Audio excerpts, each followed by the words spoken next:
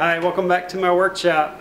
Today I'm working on this adjustable height bookshelf, and one of the things I like to do with pieces like this is add small little details or add a little bit of extra quality to something that's pretty much quite simple.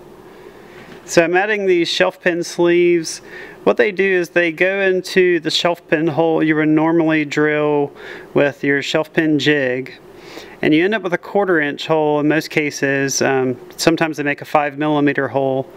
But in this case you end up with a 1/4 inch hole and you need to elongate that a little bit. So after drilling my shelf pins with my jig, I get my spacing and I end up with a 1/4 inch hole.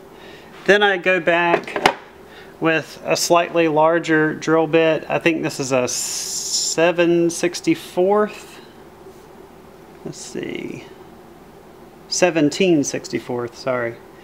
And I actually put the drill in reverse to drill to elongate the hole. So if you go with the drill forward, you risk tearing out the opening of the hole a little bit, unless you go super steady and straight in, and I don't trust that I can do that perfectly. So I put the drill in reverse, and then I go into the hole in reverse first, and I can feel when I reach the bottom, and I'm going to switch it to forward.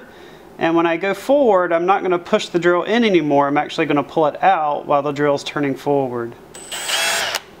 And that's all it takes to elongate that hole.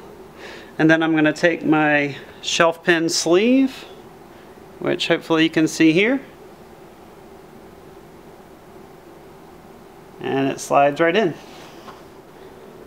And then when you're done, you end up with a much nicer, higher quality system for adjustable shelves.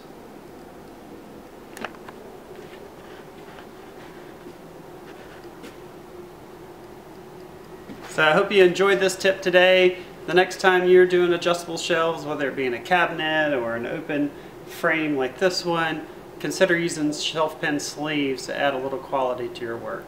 Have a nice day. Happy woodworking.